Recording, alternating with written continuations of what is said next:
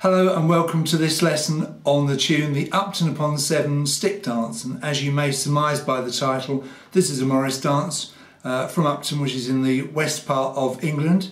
I went there myself last year for the folk festival, which was a couple of days of fun, the end of April, and this is a really good tune, not that long, and I'm using this DG Melodeon, which is Hona Erica.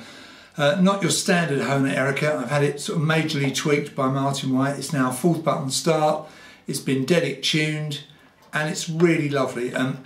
Originally this box was a GC and I had the innards of the two boxes swapped over because I preferred the look of this one. I love the red, the other one's black, and I preferred the action of this one.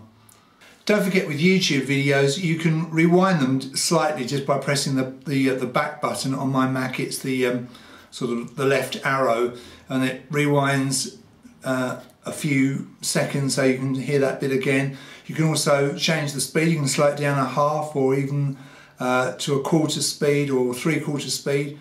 So if I'm playing something too fast or you just can't quite make out what I said, you can always go back quite readily. So a few basics before we get going. Like I said, this is a 4th button start instrument. That means that the 4th button down on each row is the root note on the push. So if I play this 4th button down on the G row and push in, that's G, and on the D row, that's D.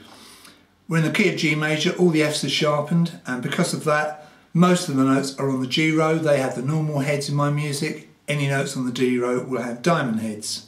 We start off in position -1, which for me is the 2nd finger on the root note, 1st finger on the button above, and the 3rd and 4th finger on the 2 buttons below the root note. So for me it's buttons 3, 4, 5, 6. If you've got a 3rd button start instrument, that'll be buttons 2, 3, 4, 5. That's your 1st position. Okay. So I start off with this pair of quavers in that 1st bar, which is a pickup bar. It's called bar 0. It's not a complete bar. And notice the time signature, which is 6/8. So you go 1, 2, 3, 4, 5, 6. So on beats 5 and 6, you play those 2 notes. They're on the same button, push pull. The way I play those notes is 1 press of the button. You can press the button twice if you like, but as it's on the same button that you get those 2 notes, I prefer to do it like that. 3rd finger, the notes are B and C. You'll see a dagger underneath the 2nd note, and that is just reminding you that you can play that note just by reversing the bellows. 3rd finger. So 1, 2, 3, 4, 5, 6.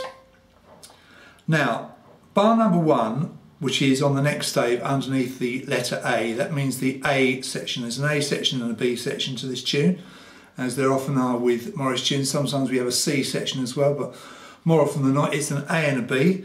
So we played our little pickup bar and we're into our 1st bar, and we're going to put our little finger down in position and push, and we get the note D, and then we come to the button above and we get the note B, which we play twice.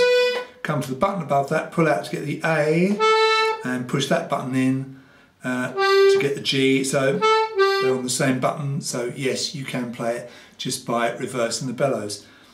Let's look at the timing there. Crotchet, quaver, and then 3 quavers.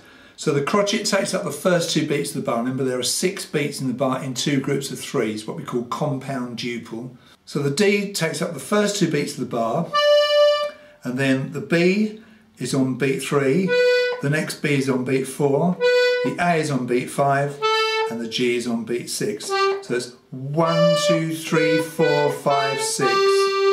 The left hand there, pretty straightforward. G bass, G chord, G bass, G chord. The G bass is the capital letter, the G chord is the lowercase little letter.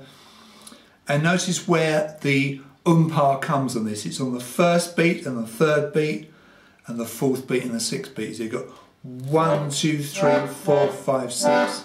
So pa, pa, that's your feel.